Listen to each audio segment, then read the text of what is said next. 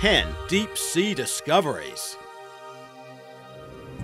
Welcome to Deep Sea Sunday. Hey guys, I've seen there's been a lot of comments asking about where I've been, what's going on. So I thought I would come on real quick and give you a little insight. So I've been doing a lot of traveling and also started a second channel, one with a little bit more flexibility that'll allow me to include a lot of my travel experiences in it. You can check it out right here. It's called Embrace Random. All right, well, I'll see you guys later. Whale falls. You can think of it as a deep sea graveyard. These areas are created when the carcass of a cetacean has fallen to the abyssal zone on the ocean floor at depths of over 6,000 feet. Complex ecosystems are created, usually arriving in 3 stages. First, mobile scavengers like sharks arrive, followed by smaller animals like crabs and shrimp. Eventually, bacteria shows up to break down fats, while Osedax, also known as zombie worms because they have no eyes or mouth, extract bone marrow. Decades' worth of sustenance can be provided to deep-sea organisms thanks to these localized ecosystems. Cradle of marine life.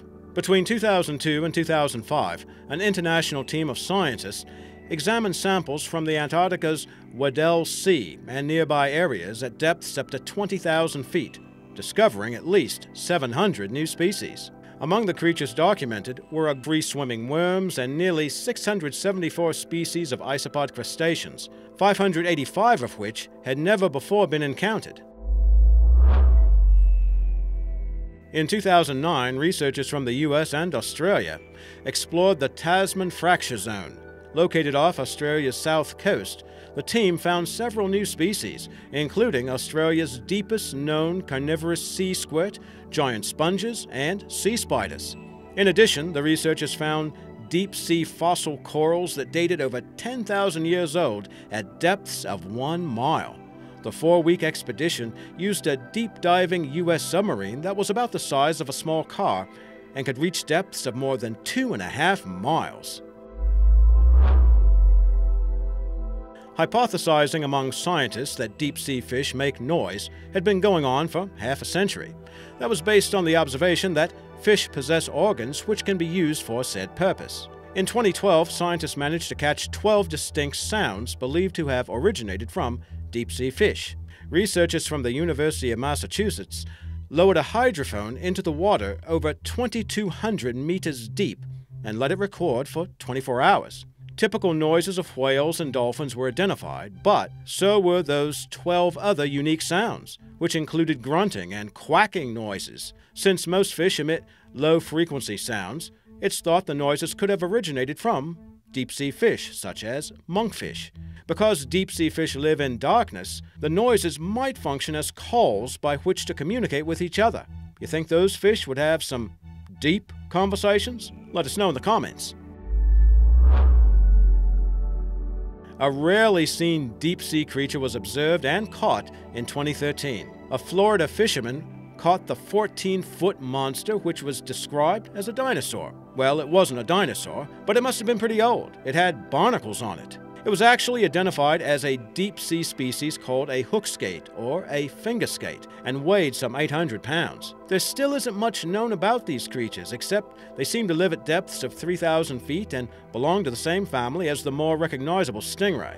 The fisherman, Mark Quartino, released the fish back to the ocean after tagging it. Maybe Mr. Quartino had some sympathy. After all, his nickname is Mark the Shark.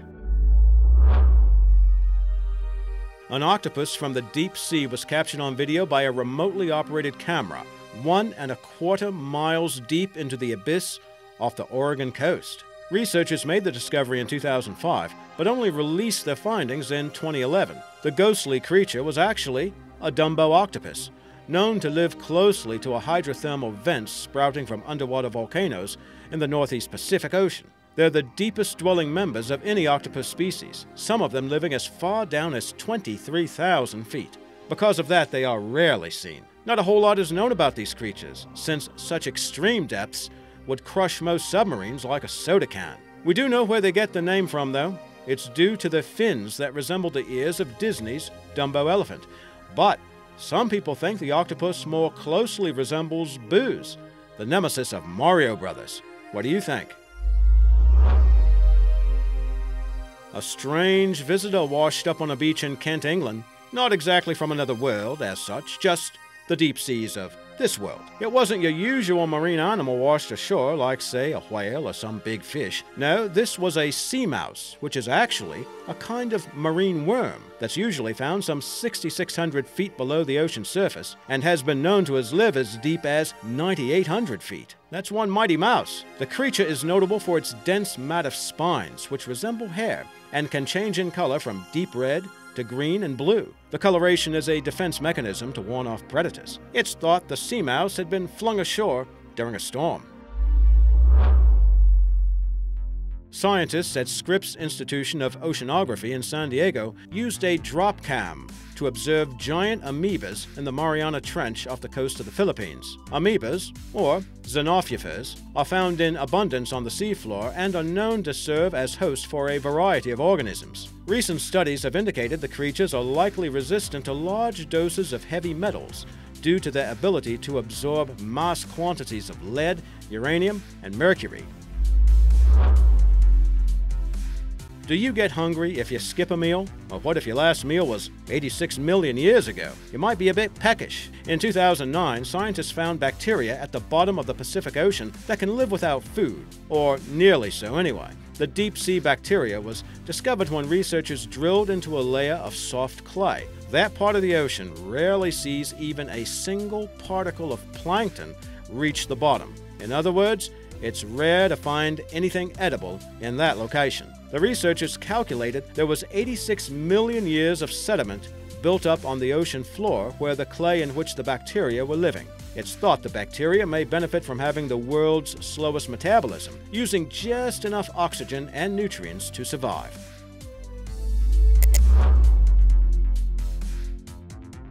An amazing deep-sea creature known as the unicorn of the sea was spotted in the open water off the coast of Tasmania. Known to grow up to 100 feet long, the creature has a hollow, translucent body made up of tiny zooids, kind of like clones, that help the creature feed on plankton and then push the filtered water back out. It's more officially known as a pyrosome and is sometimes called a sea squirt. See you next week on Deep Sea Sundays.